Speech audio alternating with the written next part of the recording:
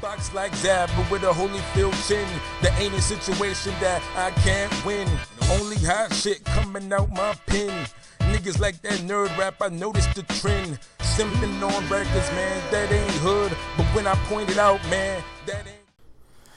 Alright, ladies and gentlemen, we back with the first Swag Science video for the year 2014. And, to kick off this bitch, we gonna do it like this. I'ma list the top 5 fights I wanna see in boxing this year.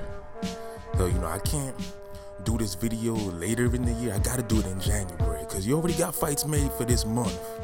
But I'm talking about for the rest of the year, because, a year is a long time. That's 365 days. So, a lot of these matchups I feel can be made if people humble themselves and really just think about the sport and not themselves as individuals.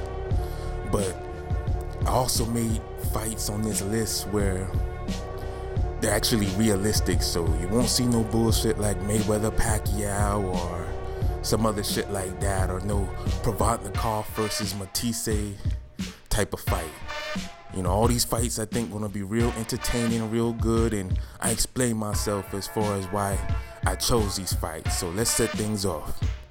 Alright, so the first matchup we have here is pretty obvious. Everybody and their mama should want to see these two fight.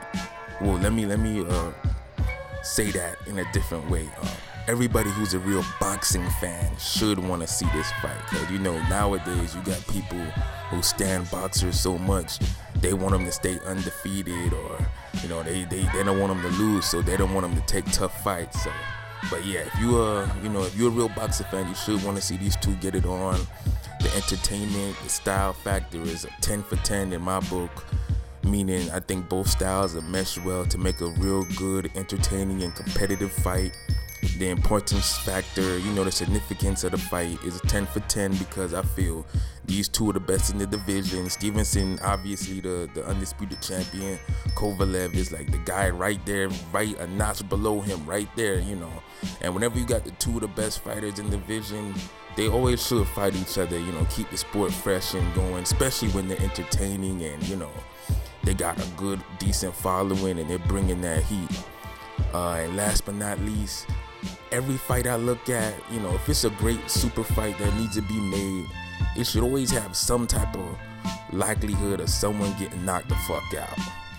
Now, every good fight doesn't need to end in a knockout to be good. But, a lot of super fights, you tend to look at it like, damn, I wonder if someone could get knocked out in that fight. When you try to convince the casuals to see a fight, this is one of those fights where, someone's getting knocked the fuck out. Most likely, yeah. I could see it going to 12-round distance, but yeah, somebody could definitely get knocked the fuck out in this one. So hopefully this fight gets made in 2014. On to the next one. Now, Golovkin, aka Triple G, versus Sergio Martinez at 160 pounds, the middleweight limit. That's another fight that I feel if you're a real boxing fan, you should want to see. And once again, just like Kovalev and Stevenson, it's two of the best boxers in the division going head up against each other. Now, Martinez is a little past it right now. And, they're in negotiations with Cotto. And Martinez, he's, if you see my videos, I'm real critical of dude in his style. But he's earned his right to have a big fight. So let him go ahead and get that fight with Cotto. I still feel he's going to whoop Cotto even at this stage in his career. Just a bad style matchup for Cotto. But after he takes care of business with Cotto, he needs to fight fucking Golovkin and really, let people know like, yo, this is my division. Because Golovkin's a dude with the hype train behind him, and he deserves some of that hype because, he's been putting in work and doing his thing. But, this is a fight that's real important to both guys. That's why it rates up high on the importance factor. Entertainment-wise, I think they have a good contrast of styles. Martinez is a boxer puncher. Golovkin is a boxer puncher. Thing is, Martinez moves a little bit, so the reason why it's not a 10 for 10 and just a 9 for 10, because I feel at one point, if this fight does get made, you're going to see a lot of movement and running from Martinez. But, that's up for Golovkin to cut the ring down and pressure him and, hey, get your shots off, let them power punches go off. And I feel he's capable of doing that. And I do feel Martinez is capable of outmaneuvering Golovkin in spots. So this what makes the fight interesting. It's still a good contrast of styles. And as far as somebody getting knocked the fuck out, I could definitely see that happening in this fight. I could see Golovkin wearing him down, or I could see Martinez busting up Golovkin's face where they could get a stoppage, or who knows, he might hit him with one of those left hands Golovkin doesn't see coming, and boom, lights out, my nigga.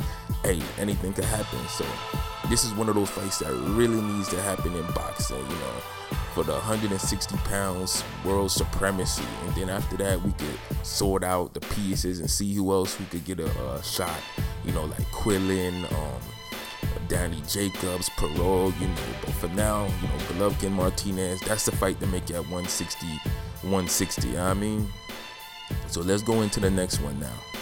Now, my next matchup is Gamboa versus Mikey Garcia. I think this would be a real good fight at 135 pounds. Garcia is talking about eventually moving up. It doesn't look like he's going to stay at 130 pounds that long. And Gamboa, he's already at 135. And I believe his last fight was quite some time ago. And, he's been fighting a bunch of people that no one really gives a fuck about. So that's why I feel that this fight is important for both men. Whereas, Gamboa, he needs a good challenge to really step up and, show people that he's worthy of the hype he received years ago. I mean, he's still undefeated. He's still an overall good boxer puncher. He's fast hands, quick combinations. He could be sloppy at times. He gets hit. He might be a little chinny, but hey, if he defeats Mikey Garcia, this would be a good turnaround fight for his career. Because right now it's in limbo. It's in a boxing purgatory. Ain't really shit happening with it. And Mikey Garcia, he's been, showing that he's worthy of the praise. He might be top 10 pound for pound, or at least top 15 pound for pound. And this will show him fighting a different type of style that we're not used to seeing him fight against. Normally he's been fighting against these slow, plodding type of fighters, but Gamboa, he's a different type of puzzle. He's more athletic, and he has a high ring IQ. He can box and move around the ring. Entertainment style factor wise, I think this will be a pretty good, entertaining fight. Garcia stalking and applying pressure, counter punching hard, and Gamboa using the ring, move around. Importance factor, it's important for both men, but if this fight doesn't happen, and no one's gonna lose sleep over it, but I feel it would be a good fight to have for both guys' career. And if somebody's getting knocked the fuck out, it could definitely happen, because we saw Garcia get dropped with a punch he didn't see coming in by Rocky Martinez in his last fight. And Gamboa, he's always getting dropped no matter who the fuck he's fighting. So somebody could definitely get knocked the fuck out in this fight. I think it needs to happen. Both guys will get their stock raised if they win. So, let's make this shit happen. Alright, fight number 4 is Keith Thurman versus Marcos Maidana at 147 pounds, which is the welterweight limit.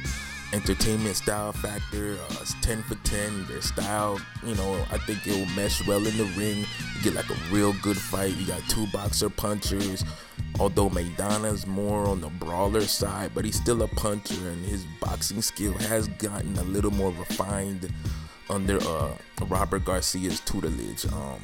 Importance factor overall for boxing, I wouldn't say this fight is that important, but for the welterweight division, it's important. So yeah, let these motherfuckers fight it out.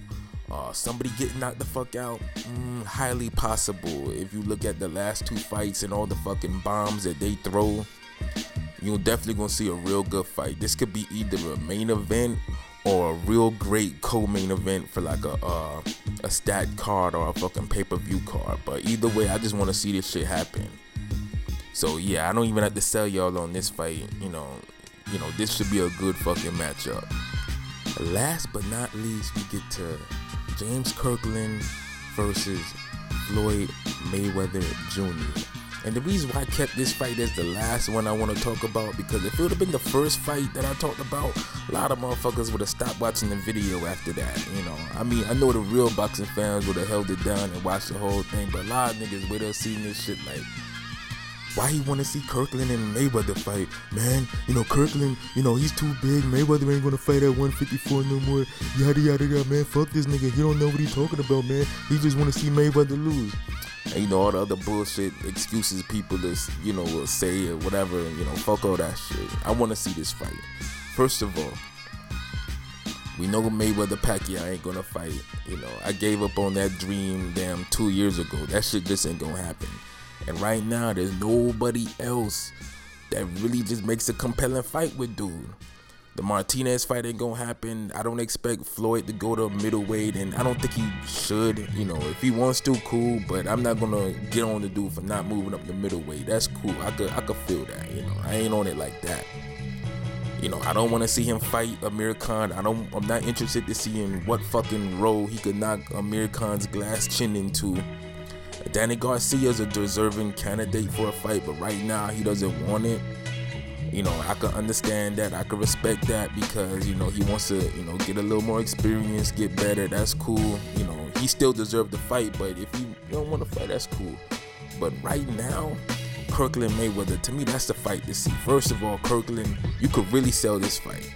Kirkland been getting screwed over by the boxing community, you know, for the longest, by the powers that be. Now, I ain't gonna say he hasn't screwed himself out of shit, because he has. But dude, that's definitely deserves a title fight. Dude done fought all these eliminators, beat all these contenders. He still ain't got a fucking title fight yet. Yo, Floyd, help a fucking brother out and get this nigga a title shot. That's why I said the importance factor is a 10 for 10, because who else could you really sell the public on a Mayweather fight? Shoot, you show the highlights of Kirkland's fights to a fucking Mayweather hater, and they'll be all over this fight, because they gonna look at it like, goddamn, this Mandingo warrior looking dude. You know, he's southpaw, he throw punches, heavy-handed, he's mean. So he does some type of boot camp type of training by a black woman. You know, they badasses. Like, I don't know how this fight doesn't sell. This fight could possibly do 2 million if they really want to do it. They could do 2 million pay-per-view buys. If not 2 million, fuck it, I'll say 1.5. Then you got the whole, he's promoted by 50 Cent. They used to be friends with Mayweather, yada yada. You got that whole angle. You know, the Beyond Access, whatever the fucking shit they do now for the promo episodes. You know it's gonna be real interesting, real entertaining. Yo, 50 Cent gonna have jokes, Mayweather and them gonna have jokes. Kirkland gonna keep it simple, but Ann Wolf gonna be talking shit. You gonna be seeing some grueling damn training activities. This fight is gonna be that fight, I'm telling y'all. But nobody seems to be talking about it. Nobody cares about this fight. And who's coming off more momentum than Kirkland? And you know, he knocked out Tapia in a fight where they really set Kirkland up to lose that fight. You know, he was coming in, you know, to the other hometown, all that shit. You know, I think he only had 5 weeks of training with Ann Wolf. But this is a real good fight to see. I think you'll see Floyd really have to dig down deep to win, and that's what you want to see from pound for pound greats, future all-time greats and Hall of Famers. You know, I think Mayweather beats this kid, actually. But I don't think it's going to be easy. And I think Kirkland, he's going to really give Mayweather a good fight, which is what you want to see. You know, think about it. Put Kirkland and Mayweather as a main event. Put Thurman, McDonough, co-main event. Throw Leo Santa Cruz on there with somebody. Like, how about Moreno or whoever the fuck. Add somebody else. And you got a good-ass damn pay-per-view card, bro. That's all I'm talking about.